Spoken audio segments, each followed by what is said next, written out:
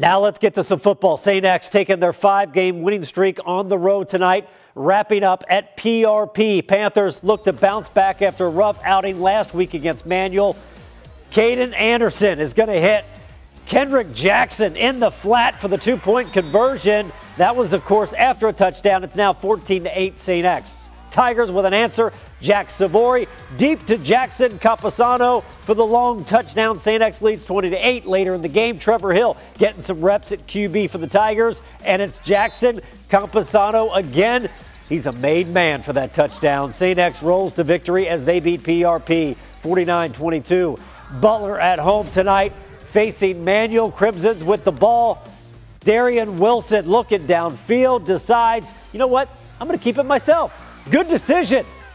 Look at him getting through the arm tackle, finally brought down inside the 5-yard line. That would lead to this man, Jawan Northington. Too easy for him from just a yard out. Manual takes the lead. Bears trying to get a spark on special teams, but the Crimsons just swarming the football. We got a fumble and a scoop and score by Amari Townsend. Manual big over Butler tonight, 46-8. Now over to Mail, where it was senior night for the top-ranked Bulldogs as they hosted the Chargers of Bullitt East.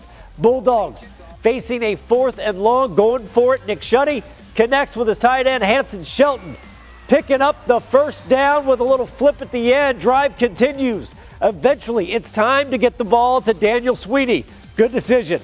Works his way into the end zone for the touchdown. Mail on top. Chargers with an answer. Travis Egan is going to find Bryce Hoover. They get the ball out of their hands so quick.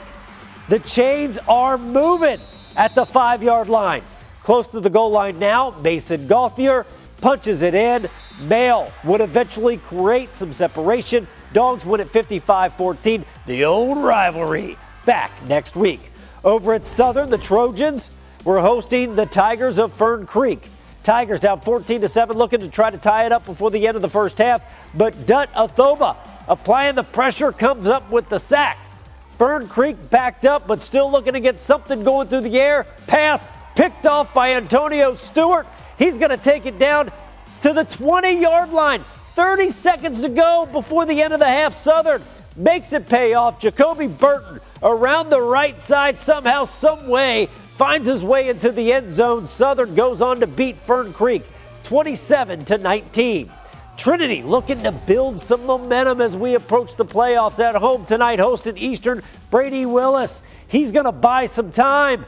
Rolling out, hits Colin Bratcher for the touchdown. 14-7 Rocks. Now Trinity getting defensive. Blitz Isaiah Smith with the sack. He didn't have a chance. More from Willis. This time he's going to go around the left side, keeps it himself. And Brady Willis just inside the pylon for the score. Trinity wins big over Eastern 56-21. Ballard at home tonight against Scott County. With time expiring at the end of the first half, Will Boehm with the field goal to give the Bruins the lead heading into the locker room. Remember that. Third quarter, Ballard with a nice drive. Cannon Weish, all 5'10", 230 pounds of him, finishes the drive in style. 17-7 Ballard. Cardinals with an answer. Jeremy Hamilton to pay dirt. But this night belonged to Ballard. They win it by 3, 24-21.